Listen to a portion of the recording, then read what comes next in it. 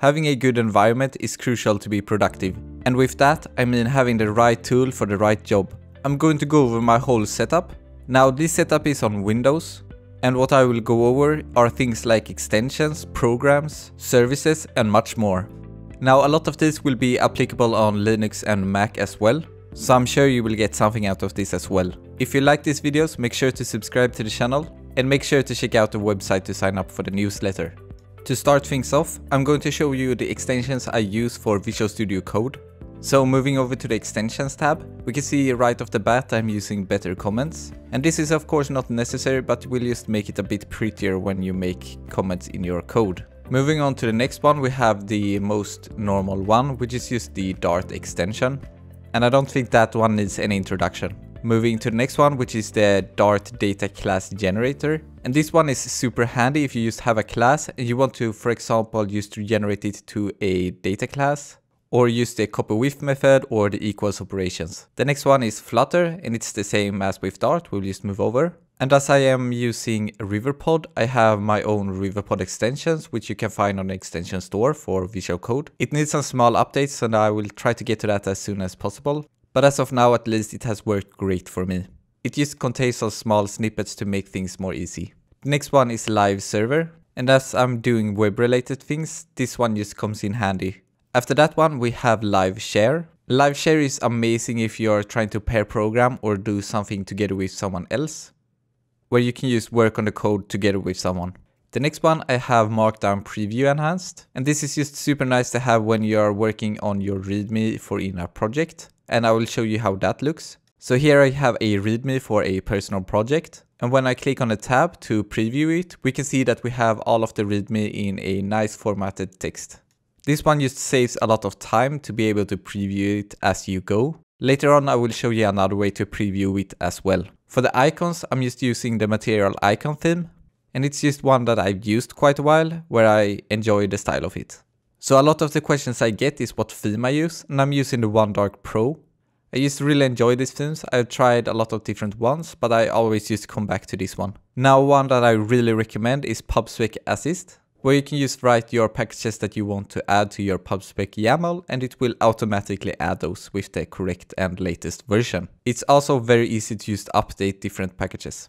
And the next one, which I've gotten a lot of comments about, is just the Remove Comments extension, where you can simply use call an action to remove all of the comments, which is super handy for the Flutter counter application. And for web related stuff, I use the SCSS formatter, as well as I'm trying out Vue some. So I have the Vue extension as well. Now for the next one, I'm using the VS Code Flutter I18 and JSON. And this is a great extension for generating the boilerplate code for translations. You can also hook it up to the Google API to do the translations automatically. So if you haven't tried it out, this is something I really recommend. It's really useful and easy to use. The next one I'm using is just the YAML support extension. And this just makes it easier to work in YAML files. The last extension I'm using is the arrow lens. Right now I have it disabled because I feel like it's getting quite bloated with all of those lines. But I still have it there time to time just because I enjoy it. Now, after we have looked at all of the extensions, let's look into all of the snippets that I have. And I really don't have a lot of snippets. I just used 3 different main snippets. And these 3 I all got from Filled Stacks. And it's just a way to create 3 snippets for creating the test code. So just move over to a normal test file. I will see if I can create one. This one will just be temporary and I'm just going to remove it afterwards. So for example, I can write test M and this will generate the main suite for a test with the main file and also the group. And if we look over to the snippets again, the next one is test G. And this one is simply to use to generate the group code. So if we go into the main method and just write test G, we can see a group with a test inside it. And now the last one that I'm using is called test S. So if you just check the snippets again, we have the test S.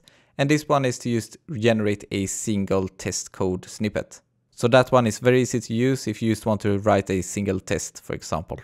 Now, the next one is Windows PowerToys, which is a very specific thing to Windows. And it's a program that will simplify a lot of things you do day to day. So here's the repo, and you can find that down in the description. Following along that will give you all of the installation details that you need. And here you can actually see the program. So you have a bunch of different extra features that you will get for Windows.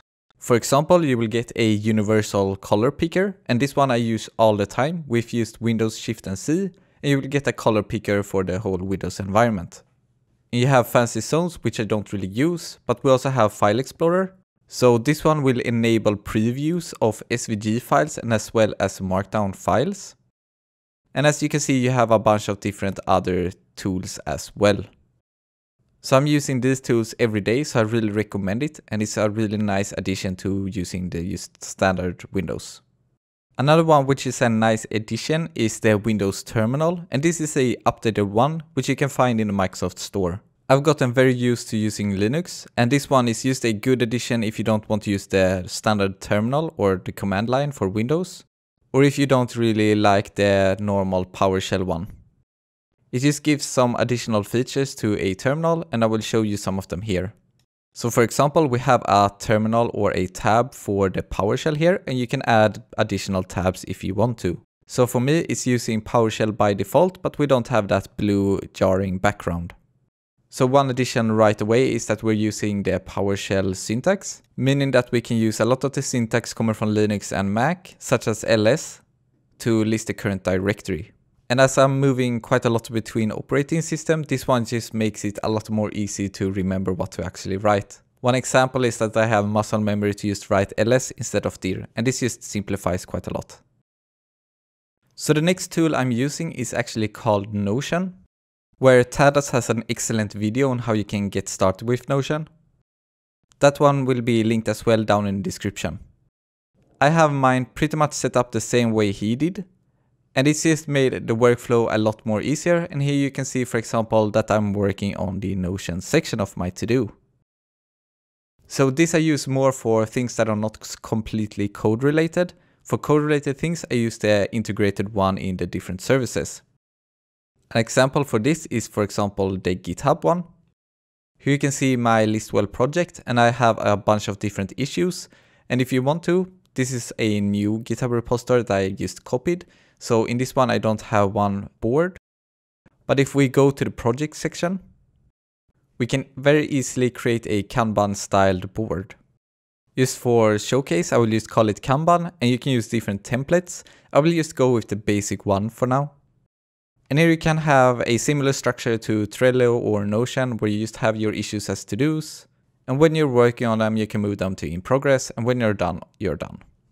This was just the basic one, but you can have a more automated one, which would move them over when a pull request is closed, for example.